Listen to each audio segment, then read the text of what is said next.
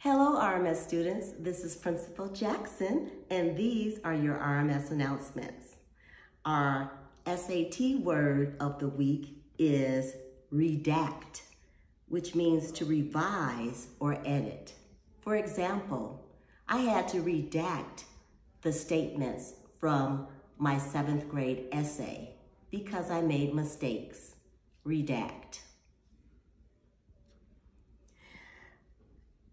At RMS, we have different learner profiles, and this month, our learner profile is communicator. We express ourselves confidently and creatively in more than one language and in many ways. We collaborate effectively, listening carefully to the perspectives of other individuals and groups. We do this by following directions, expressing our feelings and ideas, sharing our thoughts with others, talking about our ideas, and using other language.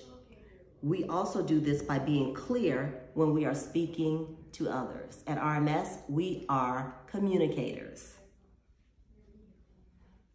Now, I did want to share a little fun information for you. Last Friday was Friday, November 13th. That was also Mrs. Jackson's birthday and also Mrs. Clancy, who is one of our social workers, her birthday.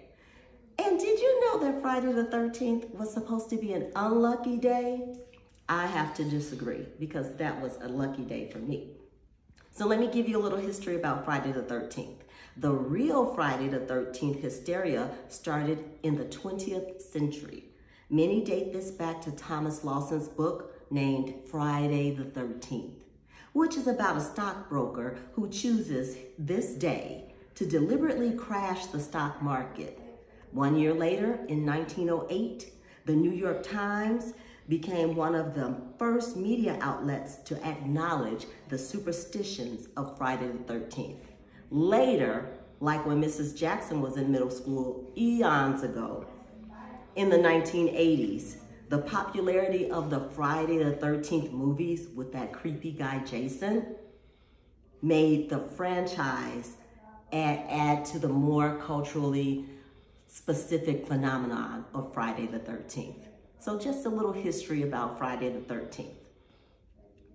We also want you to remember to check your grades daily through Schoology. We are in the process of sending your Q1 grades through the mail, so be looking for that with your parents. And remind your parents to read their weekly parent notes and the RMS school emails that they get from yours truly. This concludes your announcements for today. And remember, don't forget to learn something new. Bye-bye.